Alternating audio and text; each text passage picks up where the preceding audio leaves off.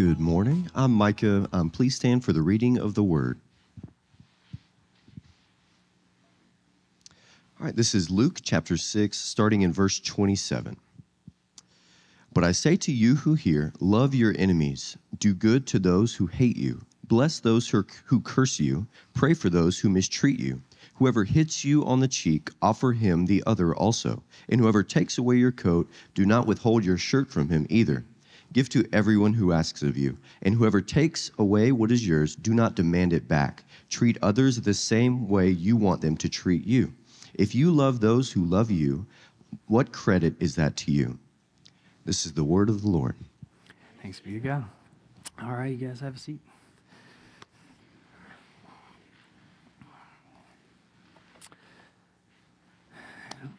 The questions Jesus asked series, I don't know about you guys, but man, it's such a kind of a humbling thing, right, to walk through the Gospels and see Jesus live his life and teach the things that he teaches. And it's such a simple idea of a series, but as we look at the questions he asks so many times, hundreds of questions in the Gospels that Jesus uses to teach us, right? Man, just how it kind of, just sobers us a little bit and kind of centers us on the things and the ways that he wants us to live our lives. As we treat people a certain way, as we think about people even a certain way. And Jesus constantly in his ministry just shows us what that looks like, right? Shows us what it looks like to treat people the way that God wants them to be treated. And it comes to sometimes like a teaching like this where it comes down to maybe people that we don't get along with or people that have actually hurt us, whether by just neglect or by some sort of persecution because of our faith or man, sometimes it's a person that we know and we love and we trust who just has abused that trust, misused that trust in that relationship and has just hurt us, whether by sort of a ignorance or by intentionality. And that's why as we read passages like this, I know for every one of us in this room, there's things in our minds, right, about those people in our lives, specifically for your life. Who are these people for you that you might consider to be an enemy? Jesus says, love your enemies. Pray for those who persecute you. Do you have enemies? Do you have people that you just cannot stand in life? Like, I think, can we be honest in church and talk about this? That sometimes there's people we just don't like. There's people in this world that I struggle to like and that you struggle to like. And there's people in this world that have hurt us and have done things to us and listen, as we go through this message today, I don't want you to hear in any way me or Jesus minimizing that truth, that reality, because it's true. It's absolutely true. And yet, I think the heart of Jesus' question to us this morning is this: what makes a person worthy of our love? What makes a person worthy of forgiveness? What makes a person worthy of mercy? You and I tend to kind of live in one of two places when it comes to that, to answer that question. When it comes to me thinking about what makes a person worthy of mercy from me, it's either one, how I feel about that person, or it's two, how that person has treated me. Right? Maybe one of those two things makes them worthy of it. And so if they've treated me well, if they've treated me a certain way that kind of meets my criteria for how I should be treated, then yeah, I'm going to treat them that same way. And Jesus talks about this, like, what credit is it to you if you treat people like that who love you and have treated you well, and so you love them and treat them well? Everybody does that. Or maybe it's just how I feel about them, right? Look, sort of my subjective feelings and opinions about that person. Like, that's the basis on which I stand when I think about how I'm going to treat them. It's based on my feelings towards them. But you and I both know feelings are fickle things, right? They come and they go. And so what do we stand on? What do we stand on when it comes to how I treat another human being in this world? So let me read that passage again. I'm going to start in verse 32, actually. I'm going to kind of read the rest of it where Micah left off. Luke 6:32. By the way, we're going to go to Matthew 18 here in a second, and then we're going to go to Ephesians 2 if you want to look in your Bibles. So Luke 6:32 says, if you love those who love you, what credit is that to you? Even sinners love those who love them. And if you do good to those who do good to you, what credit is that to you? Even sinners do that. And if you lend to those from whom you expect repayment, what credit is that to you? Even sinners lend to sinners, expecting to be repaid in full. But, here's Jesus teaching, love your enemies. Do good to them, lend to them without expecting anything back. Then your reward will be great, and you will be sons of the Most High, because he is kind to the ungrateful and the wicked. Here's the key verse today, verse 36. Be merciful just as your Father is merciful. Merciful. Be merciful. Everybody just say that word with me, merciful. Say that. Merciful. Mercy. Be merciful as your Father is merciful. What's the foundation? What is the place that we stand on when we think about how I treat other people? Here's the answer. It's the mercy of God. That's where we stand. Not my subjective opinions, not what they've done or not done. The mercy of God. And so let's go over to Matthew 18, because I want us to see Jesus sort of illustrate this truth in a parable this morning. It says Matthew chapter 18. Jesus tells a parable. I'm actually not going to read, but I want you to kind of see it in your Bible so you can kind of look through it as I tell the story. So Peter comes up to Jesus one day, and he asks Jesus in Matthew 18. He says, Jesus, how often should I forgive my brother if they sin against me? And he says, should I do it 7 times, Jesus? Because Peter's given a number that's a pretty good number. The rabbis generally taught 3 times. That was the teaching of the day. So Peter says, let's double that, add 1, 7 times. Jesus pat on the back for me. Peter, I got the right answer. And Jesus says, no, Peter, 70 times 7. Jesus is kind of just taking his number and going, you know what? The reality is, the answer is, you're never allowed to get off the hook as a person following Jesus to not forgive someone. You're never allowed off that hook of forgiveness. Our forgiveness is not based on what we think or how we feel or what they did. And so Jesus tells a parable. He tells a parable of a servant who owes money to a king. It says he owes this king 10,000 talents, and the king forgives that debt. 10,000 talents, and the king forgives it. And then after that servant has been forgiven that debt of 10,000 talents, he runs out and he finds another servant, one of his fellow servants, who owes him 100 denarii. And he strangles that servant. He demands that that servant pay him back the money that he is owed.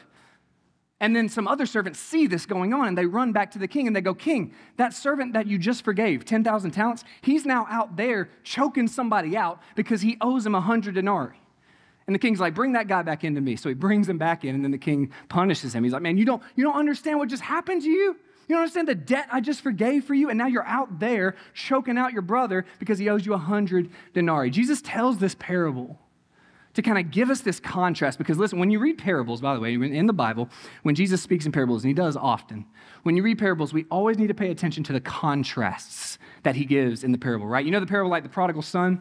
Contrast between the one son and the other son, right? One son is one way, the other son is another way. Or the parable of the soils, right? Where there's certain kinds of soil. He's contrasting types of soils, right? In this parable, in Matthew 18, what is Jesus contrasting?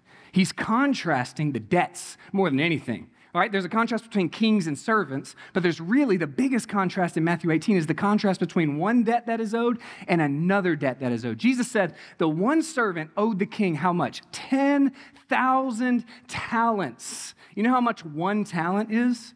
20 years of wages. That's 1 talent. 10,000 talents is 200,000 years of wages. That's how much this servant owed to the king. And then 100 denarii, that's about 100 days' wages, right? So a denarii is 1 day, 100 days' wages. Let's put this in American 21st century terms, okay? 100 denarii to us would be about $10,000. Somebody owes you $10,000. Is that a decent amount of debt?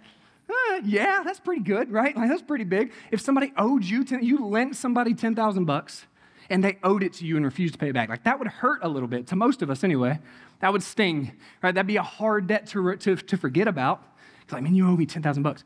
But here's the contrast. Again, 10,000 talents versus that. So 10,000 talents in our society, in our culture, would be about $7.6 billion. That's how much the servant owed to the king. 100 denarii versus 10,000 talents. $10,000-ish, 100 denarii versus $7.6 billion. Let's think about these things in sort of the contrast of them. If you were to weigh out $10,000 in $1 bills, it would weigh 20 pounds. $10,000 in ones weigh about 20 pounds. If you were to weigh out $7.6 billion in $1 bills, it would weigh 16 million pounds. That would be the difference between a beagle and the Eiffel Tower. Here's a picture of this. I don't know if that's a beagle. It might be, but that's the Eiffel Tower. This is the difference. This is the contrast Jesus is making between the debts that are owed, the one servant to the king and the other servant to the other servant. Let's put this in terms of height. If you were to stack up $1 bills, $10,000 high, it'd be about 4 feet high. If you were to stack up $7.6 billion of $1 bills, it would go twice as far as the International Space Station. That's the difference in the debt. Does anybody see 4 feet of dollar bills on there? No. But you can see 500, it would be 500 miles of $1 bills. By the way, that puts in perspective how much $1 billion is, does it not? $7.6 billion would go 500 miles off the earth, twice as far as the International Space Station. That's crazy. Jesus is making a point. These things are not the same. These debts are not even close. Again, $10,000 of debt, y'all, that's a good amount of debt. We understand that. We feel that. But in comparison with the debt that is owed to the king, and Jesus is like just asking us to hear this story and put ourselves in the place of this servant. Yes, there are other servants who owe us $10,000. That may be true. There are others who have hurt us, who have spoken against us, who have sinned against us, who have abused their right to be in relationship with us. That all of that stuff is true. But when we think about our relationship to God, our King, and the debt that we owe to him, there's really no comparison. Remember this. Some sins happen against you. Every sin happens against God. Every one of them. And Jesus told that parable because when Peter asked, how much should I forgive somebody, right? Like it's one thing for Jesus just to say 70 times 7, just forgive people all the time. But it's another thing to tell Peter and tell us why. Like, what's the foundation that we stand on in order to forgive someone every single time? In order to, or not even just forgiveness, but just to see people with mercy, see people with compassion. Because some of us are maybe just judgmental sometimes. We just don't even give people the benefit of the doubt in our lives. Where can we stand in order to see people in a different light? Jesus doesn't just say, forgive them, love them, have compassion on them. He tells this story to make the point there's a debt that you owe to the king. Do you understand what you've been forgiven of? If you do, that will change the way in which your heart then responds to people who need your forgiveness or who need your mercy, who need your grace, who need your compassion, who need your love. The Apostle Paul, so Ephesians 2, flip over to Ephesians 2 with me. The Apostle Paul puts it this way, thinking about debt, right? So again, what is this debt? What is this 10,000 talents? What is this Eiffel Tower? That's 16 million pounds, by the way. What is this 16 million pounds of weight crushing down on us? What is this 500 miles of debt that is stacked up on our shoulders? What is it? The Apostle Paul answers, Ephesians chapter 2, he says this, as for you, you were dead in your transgressions and sins.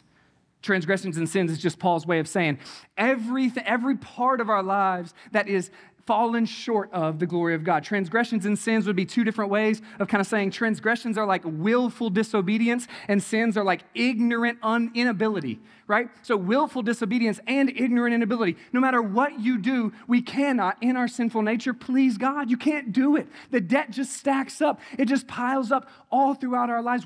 He says we're dead in that. As we stand, like that Eiffel Tower is just crushing us down, and your debt, like the debt cannot be, not even just paid, it can't be understood by you. Like, do you get the relationship that Jesus is giving us to our debt in that parable and that Paul is showing us here? It's not just that you can't pay back the debt.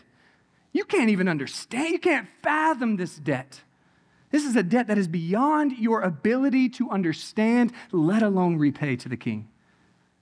Dead in transgressions and sins. He says, in which you used to live when you followed the ways of the world and the ruler of the kingdom of the air, the spirit who is now at work in those who are disobedient. Just in our sinful nature, apart from faith in Jesus, man, we're just submitted to the devil. That's who we are. Jesus talks to the Pharisees like this. Your father is the devil.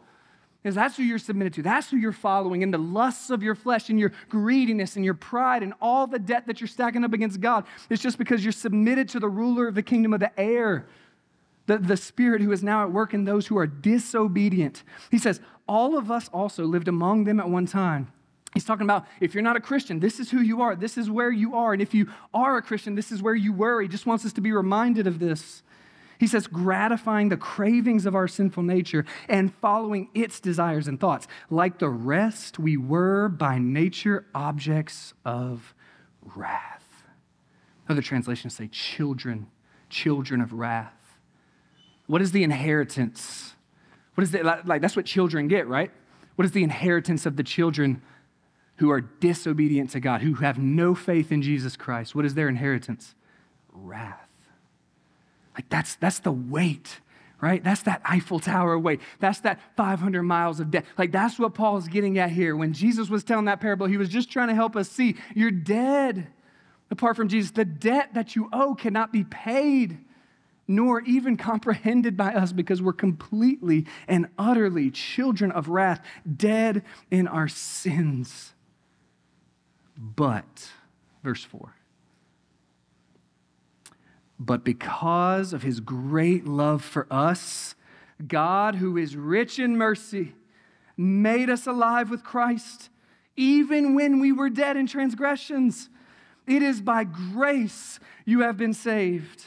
And God raised us up with Christ and seated us with him in the heavenly realms in Christ Jesus, in order that in the coming ages he might show the incomparable riches of his grace expressed in his kindness to us in Christ Jesus. For it is by grace you have been saved through faith, and this not from yourselves. It is the gift of God.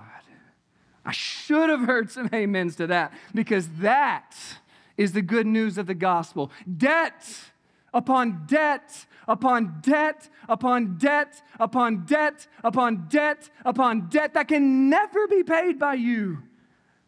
But, he said, because of his great love for us, God who is rich in mercy. Did you know God was rich in mercy? You know God's rich? We have debt. God is rich. You and I are just debtors, woefully in debt, and yet he is rich in mercy. Guys, by the way, this is why as Christians, this is why we sing. You know other religions don't really sing like Christians do, right? Christians sing. You know why? Because they have rituals, they have regulations, they have rules, they have religion. We have riches. That's why we sing. You don't sing for religious sake. You sing for riches. Because mercy has come to us who are debtors in our sins. And because he has riches of mercy. And he says riches of grace in verse 7. Man, we are saved by that grace. Made free and clean and forgiven by the blood of Jesus Christ. You know, the blood of Jesus is the currency of God's mercy. And that's how we are free. That's the parable Jesus told. That king looking at that servant and saying, 10,000 talents, free. Debt paid. Go.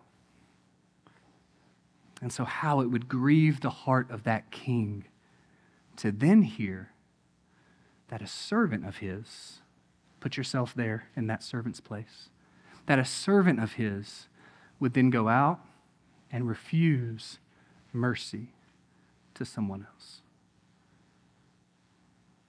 How that must grieve the heart of God. If we are unmerciful, we who have received such mercy from him.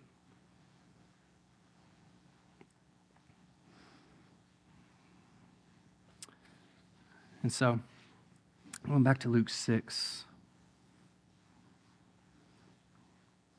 Jesus says, very simply, he says, be merciful just as your Father is merciful. What is the foundation we stand on when we think about other people in our lives? Is it how I feel about them? Is it how they've treated me or not treated me, what they've done, what they haven't done? No. What's the foundation we stand on? It's the mercy of God. Do you understand this morning the mercy that God has had upon your life to save you from death, to save you from hell, to save you from his own wrath and from the weight, the crushing weight of the debt that you owe to him? Listen, if we are people who are unwilling to show mercy, who are unwilling to forgive, then we are making it clear that, one, we have either not received forgiveness ourselves, not received mercy ourselves, or we have received it, we just think we earned it and they haven't. In which case, you don't understand mercy. You don't understand the grace of God. You don't understand the cross of Jesus Christ if you refuse mercy to a brother or a sister. So again, I want to make this clear. I am not saying, Jesus is not saying, no one is saying that what they did with that person that you have in your mind, as I've been going through this sermon, because you got somebody in your mind probably, nobody's saying that what they did is excusable. Nobody's saying what they did was right. Nobody's saying it didn't hurt. Nobody's saying it wasn't absolutely horrible. Nobody's saying it won't involve some real time and healing and intentionality to maybe repair that relationship, maybe reconcile, maybe not even that's possible. I don't know. But none of that really is the whole point. The whole point is be merciful as your Father is merciful.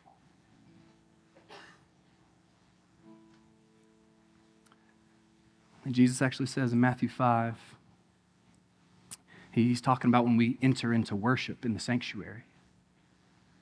And he says this, he says, if you come to worship and there you remember that your brother or sister has something against you, basically to say, if you remember that you're at odds with somebody else, he says, leave your gift, go be reconciled, and then come worship. That's not God saying, I don't want your worship. That's God saying, I do want your worship. And if you come to me with a divided heart because there's no reconciliation there, you're going to have a hard time worshiping me anyway. Man, so leave your gift and do what you need to do in your heart and your mind. And if possible, even to reach out to a person, offer forgiveness, receive forgiveness, make it right if it's possible. If it's not possible, at least bring it to the Lord and let your heart be undivided before him. I think it's probably true in this room that at least most of us, if you're following Jesus, you want to bear fruit for his kingdom, right? Can you just nod your head if you do? Like, do you want to bear fruit for the kingdom of God? Do you want to be a good and faithful servant of Jesus? You want to bear fruit? Listen, you know what the enemy of fruit is? Bitterness. It's the enemy of fruit. And this one issue, y'all, just to be real and honest right now, this one issue right here will keep many people from bearing fruit for the kingdom of God in their lives. Bitterness, anger, unmercifulness, unforgiveness, judgmentalism in your heart. And if you're unwilling to bring that to the Father, and like Jesus said, to lay that at the altar before him, man, then you're always going to be hindered in your ability to worship him and to love people and to be a gospel witness in this world. And the call and the invitation this morning is, man, if you see the mercy that he's given you taken off your shoulders by the blood of Jesus, would you please then be willing in humility just to go offer that back to somebody else? Look, maybe you don't even struggle with this morning, but there may be a time coming in your life where you will, because somebody's going to hurt you. But I want you to remember this too, that of all the people in the world who have hurt you, of all the people in the world who have let you down, of all the people in the world who have lied to you, who have frustrated you, who have betrayed you, you know who's done that more than anybody else? You. And Jesus forgave you for hurting you. Would we stand and tell Jesus that our forgiveness is worth more than his? Again, I cannot imagine something that might grieve his heart more than that. And I can't imagine something that would please the Father more than to see his children be like his son, because you can't be more like Jesus than when you forgive somebody. You can't be. You can't be more like Jesus than when you show mercy. You can't be more like Jesus than when you have compassion and love and grace for your fellow man, your brother or sister, especially your brothers and sisters in Christ, but even to those who aren't. Is that not the very center of who he is? Forgiveness and mercy and compassion. That's who he is. We can't be more like him than when we're just doing those things too. So if you would, just bow your heads with me this morning. Bow your heads and just close your eyes with me. Here, I just want to kind of lead us in prayer. And I want you just for a second to think with me about your own sins. I know we do this in communion, and I just want us to kind of have a moment where we think intentionally about just the ways that we have built up debt towards God. What are the sins in your life? What are the things in your life that you fail to glorify God in? And we all have these debts. We all have these sins and transgressions that Paul talked about that we are dead in if we don't know Jesus. But, man, if you're a follower of Christ this morning, I just want you, as you think about those things, to right now in your heart just lay them at the foot of the cross. And I want you to remember Jesus' own words in John chapter 19. When he said, dying on the cross, he said the word in Greek, tetelestai, it is finished. That word literally means the debt is paid. That all that debt, all those things that you can think about for yourself, all the ways that you fall short of the glory of God, those things are paid for. And now, as you think about that, I want you to think about that other person. Is there somebody in your life? Just have a name in your mind, maybe picture their face, just think about them for a second. Is there somebody in your life that you have something against? Somebody in your life that you're struggling to forgive? Somebody in your life that maybe you've just been judgmental towards? Or maybe they've been judgmental towards you. Or maybe there's just unresolved issues. Or maybe you're just bitter. Maybe you can't even talk to that person anymore. There's no way to, but maybe you just feel angry. Here's what I would offer you, just as we bow our heads. Man, whatever it is that that person has done, or whatever it is that stands between you two, I want you right now just to cling to the mercy of Jesus, because that's the only thing you have. Your feelings won't do it. Whether or not they say they're sorry won't fix it. But God's mercy can change your heart to make you merciful. So would you just stand there and cling to that right now? I just want to give you a second just to think and just to pray. God, let your mercy come and soften our hearts.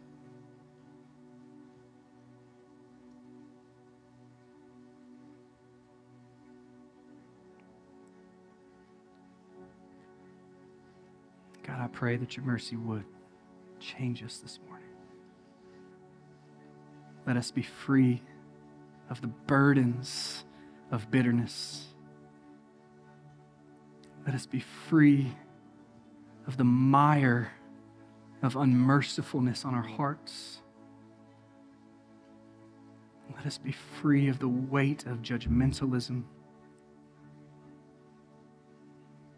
Let us see your mercy for what it is. Stand on it with joy and humility and freedom. Let us be free from the debt that we owe, and so free to give what we have received.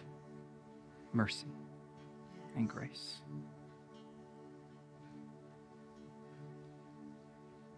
In Jesus' name, amen.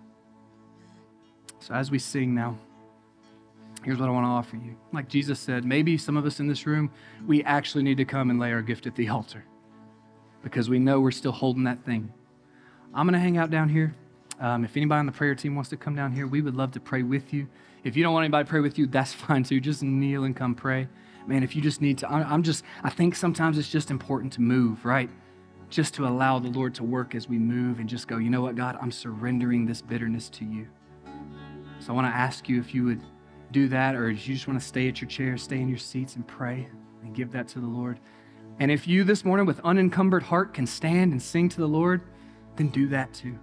But just let this be a time of worship, a time of trusting the Lord and obedience. Listen, obedience to the Lord as he's called us to be merciful as our Father is merciful.